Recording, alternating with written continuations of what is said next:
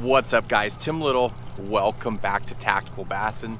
Today's video, I'm taking you for a day out on the water. Should be a good one. I'm gonna be chasing some spotted bass in open, clear water. So it should be fun. Let's go.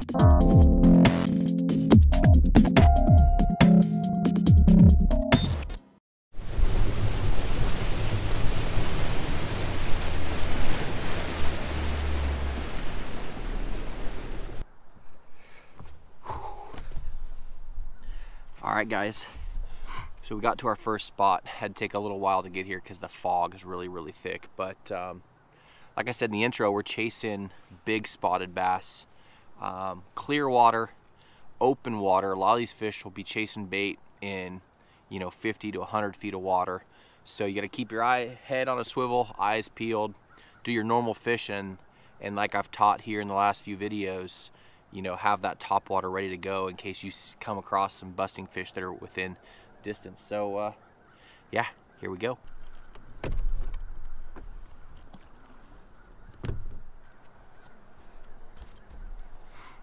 My lineup for today, got 3 finesse baits, finesse setups.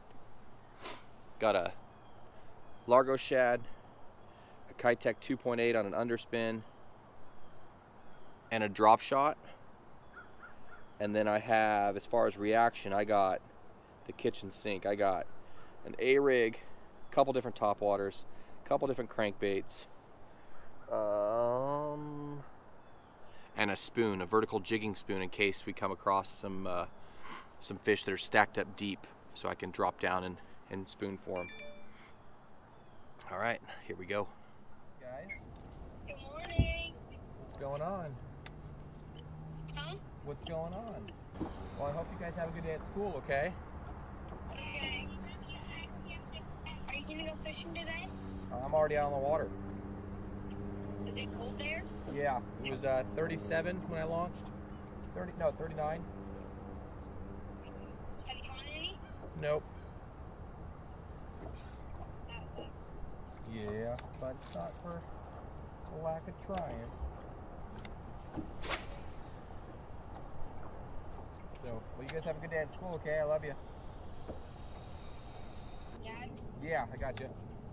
Sorry. You're on. What's that? Got one.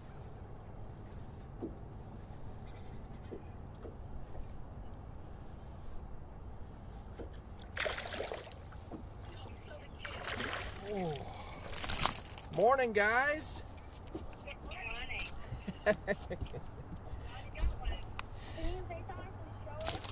Big old spotted bass. DT20. It's a fat, healthy fish. Thanks, bud. I don't know if it gets much better than talking to your kids, wishing them a good day at school, and setting the hook on a nice fat spotted bass. Pretty good way to start the morning.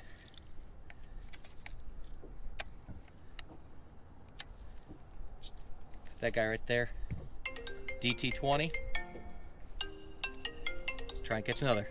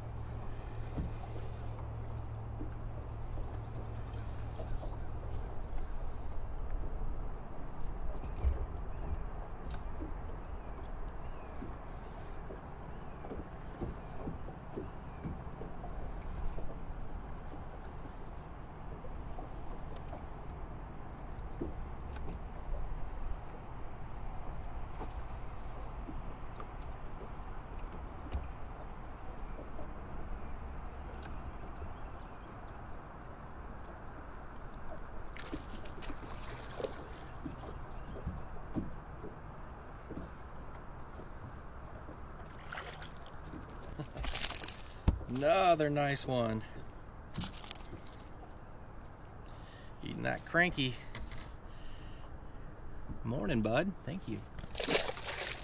All right, guys, so what I'm doing, there's a big high spot here. You'll see me keep looking down at my electronics. It's about a 20 foot, and then it breaks off to like 30, 35, but there's treetops everywhere.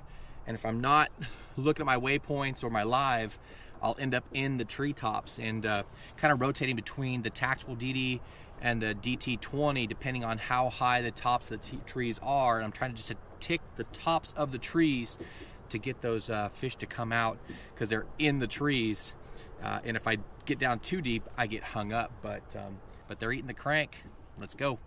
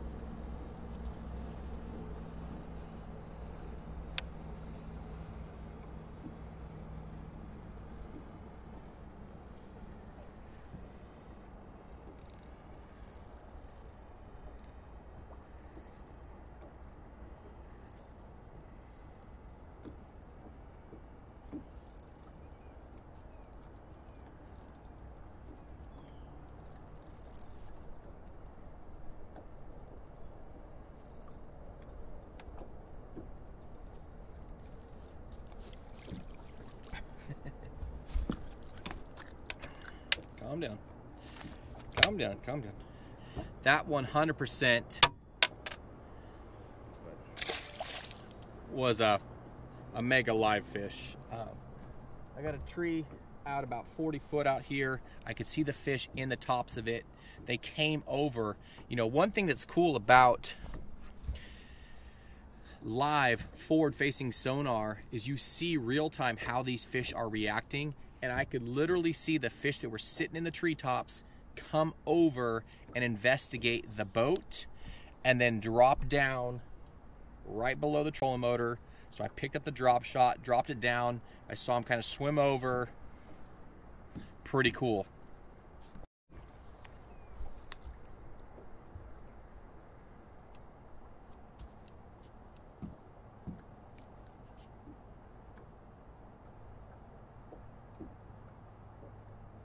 Here they come.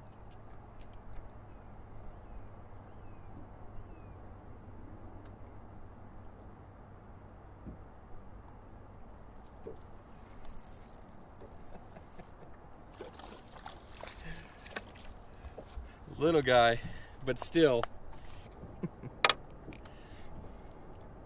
Thanks, bud. So cool. It's really important when you're on schooling fish, as I'm sitting here talking to the camera, to get back out there while those fish are fired up, because they're in that feeding mode and they want to eat. I'm just fishing the little that's the 3-inch easy shiner. Just nose rigging it like you would a normal drop shot bait, but with that little swim bait tail on there, you just get a lot more action.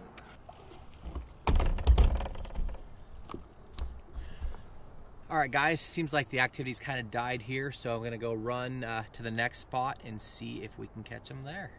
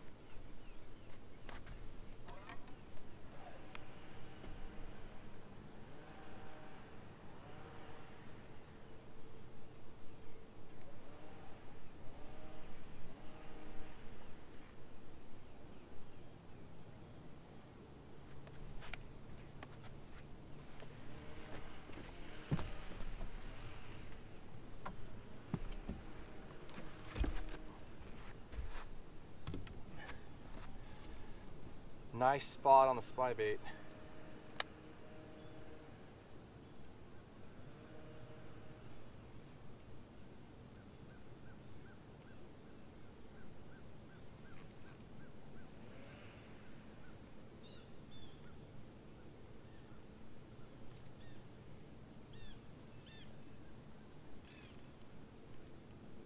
Can't horse them with this super light line.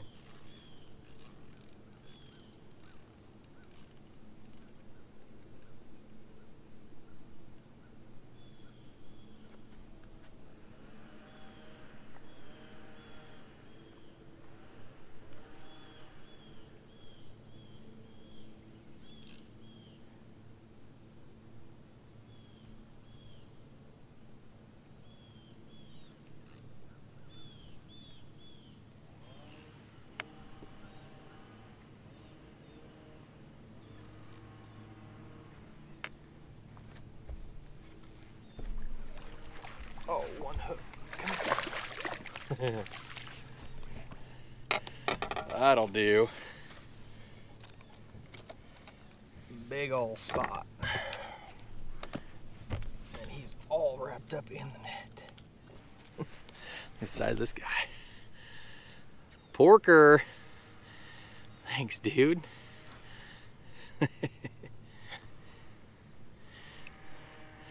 Little chubby dude. Thanks, bud. Really pretty fish. Thanks,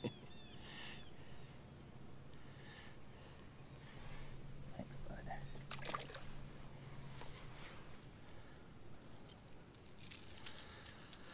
We got right here.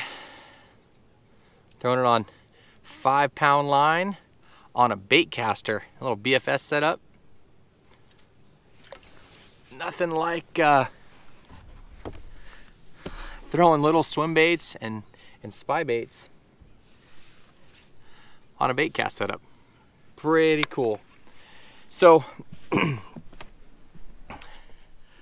obviously we're off to a great start. Stoked with how today has went so far. But now the sun's up, you can see the fog's lifted. Gonna have to make some adjustments, starting with losing this hoodie and these sweatpants, but it is starting to warm up.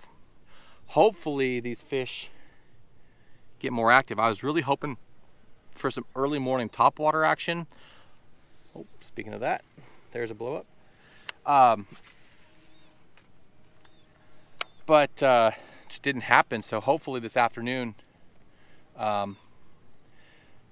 we'll get that. But gonna change some clothes, maybe change the location, see if we can find some more big spots.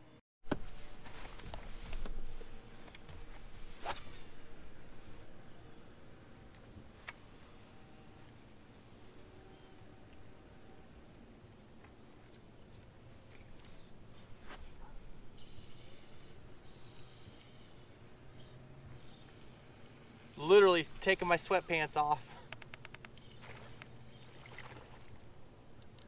They started blowing up out here.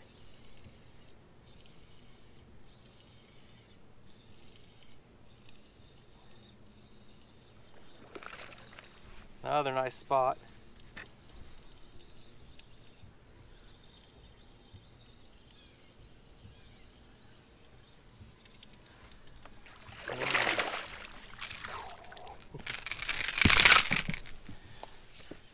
Yeah.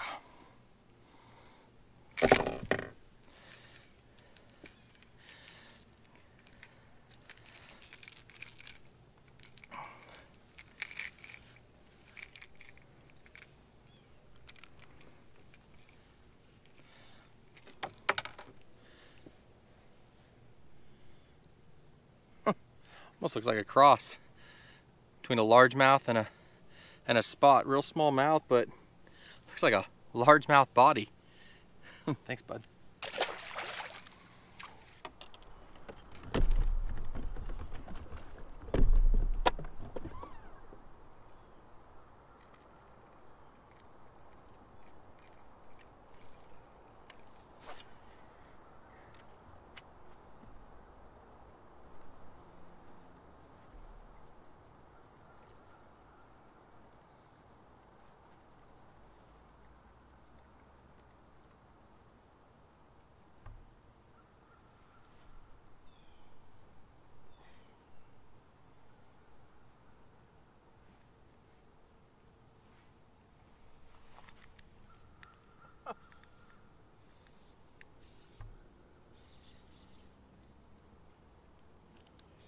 was literally putting my mask on.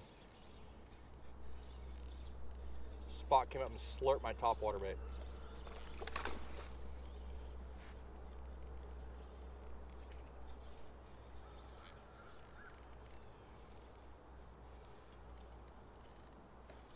Nice spot.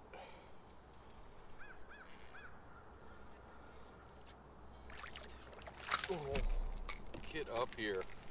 That is a tank of a spot. What the size is this one, guys?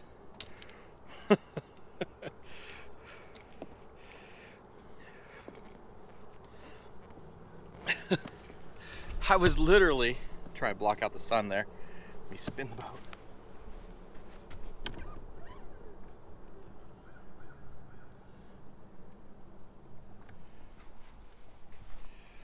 Was literally adjusting my face mask, and I had thrown out for this spot. I've never been here. I'm looking on the Lake Master Plus chip map card. It's a flat, and right here is where the break is. So I came over to the deepest water, or the break closest to shallow water, and I was gonna fish these dock lines. Dude, that's like a that's a fatty. Let me get this guy unhooked and back in the water, guys.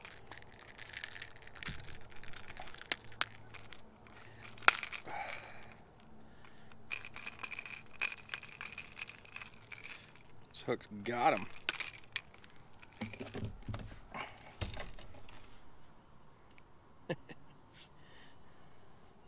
Super nice fish. Thanks, bud. So again, just picking stuff on the card that looks good. So this is a kind of a shallower cove flat, and then right out here my contour lines get really tight, close together, which means there's a break. So deep water access right there, literally pulled up and casted to the shade. Just fish your instincts, and sometimes slow down and adjust your clothing.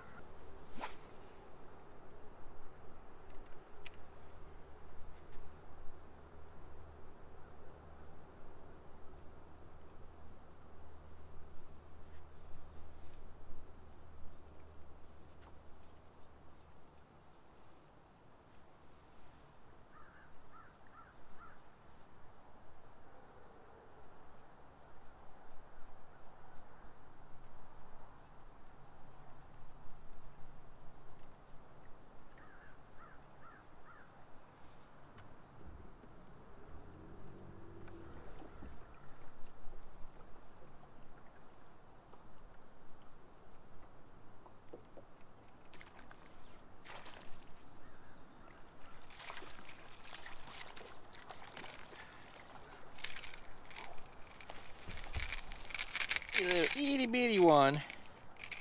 Ooh, got me. But I saw the water disturbance behind my topwater bait. Thanks, bud. I saw just a little bit of a swirl, so that told me that something was there. Started working the bait a little bit quicker, and then whoosh, got it.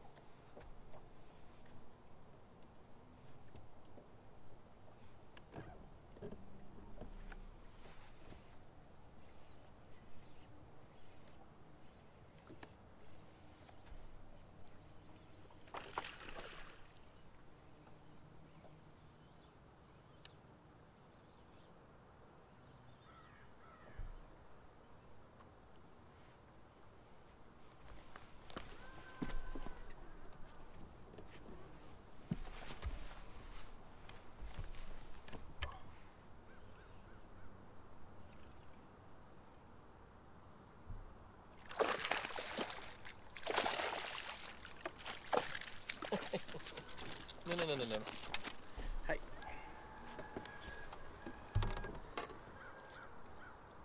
Another spybait fish. Thanks, dude. Nice fat spot. I'm gonna second guess myself using the net next time, because that wasn't fun.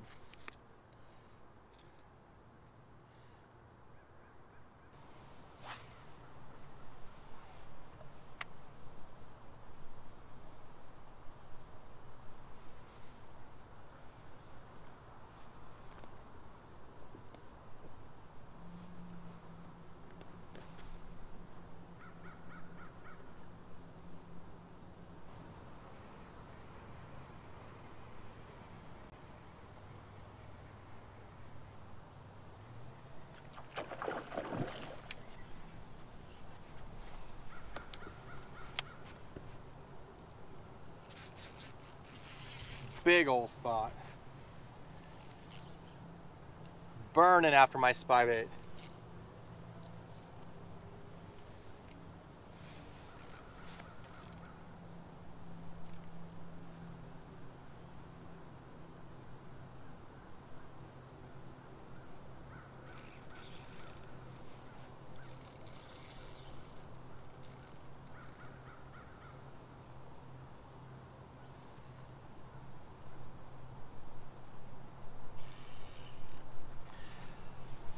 I saw 5 or 6 fish about 5 to 10 feet down just to the right of where I casted.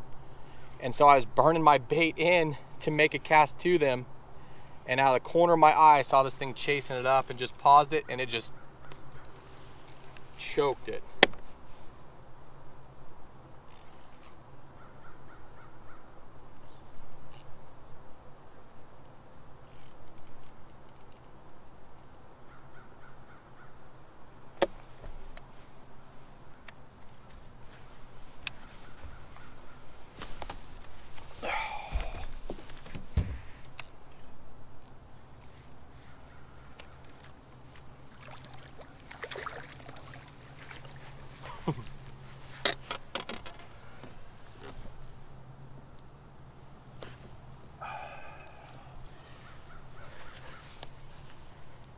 Look at the size of this one.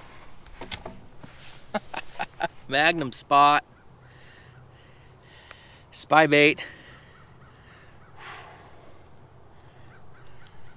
That is awesome. Just got him in the roof of the mouth. Get a picture of this one actually.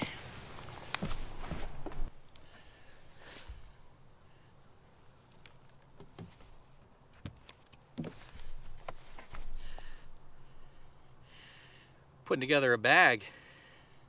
It's an awesome fish.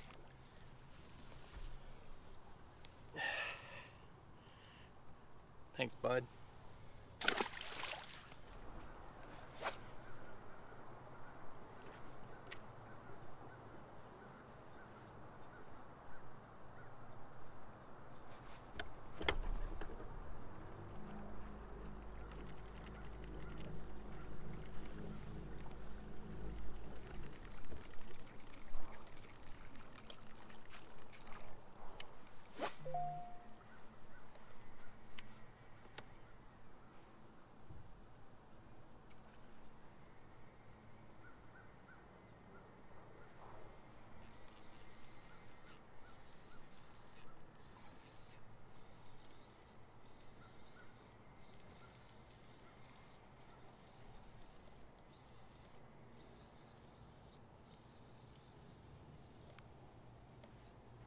I got 2. I got 2. Oh, he just came off. Second one just came off.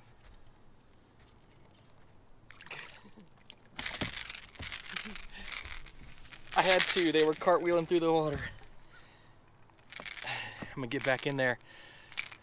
So much fun. Spotted bass are crazy. Thanks, bud.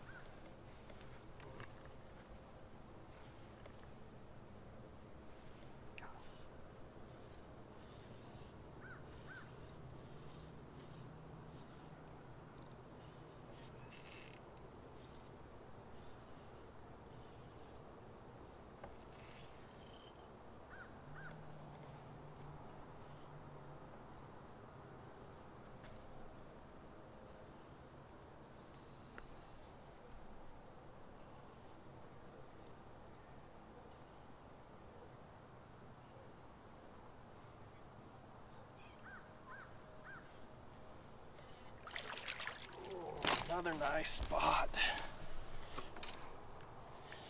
Just spitting up bait.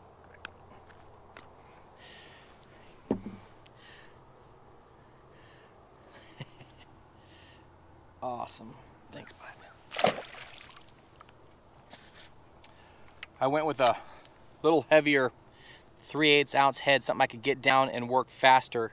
I missed 3 fish on that cast, and finally that big one ate it.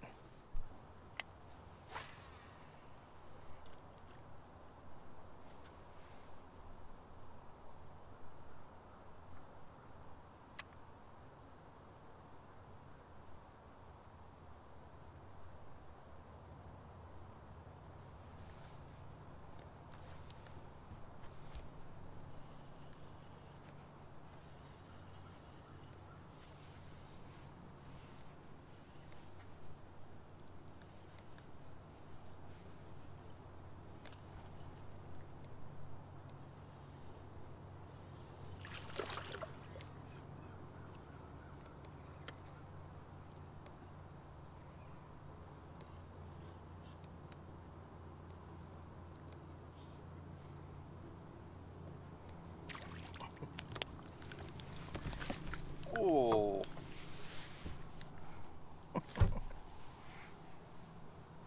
Little fatty. That is nasty. Here's what they're eating. Little threadfin. He threw that all.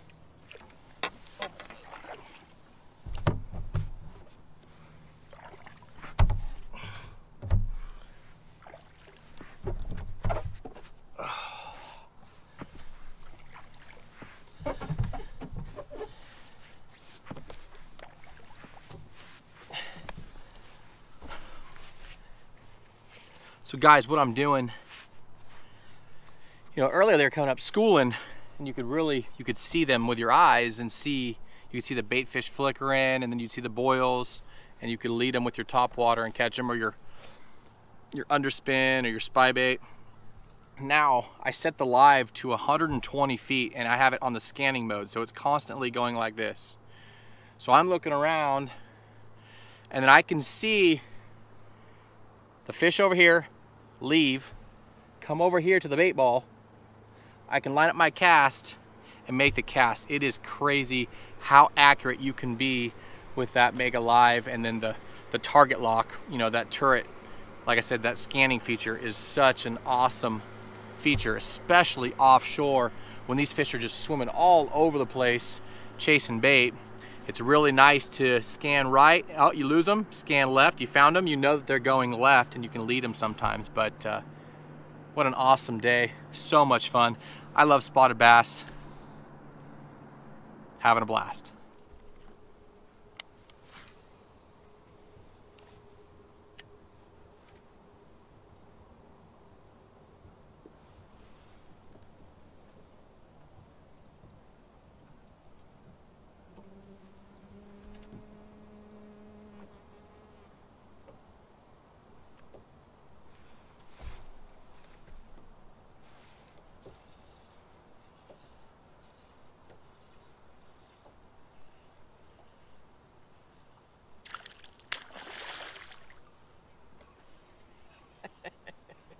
Dude,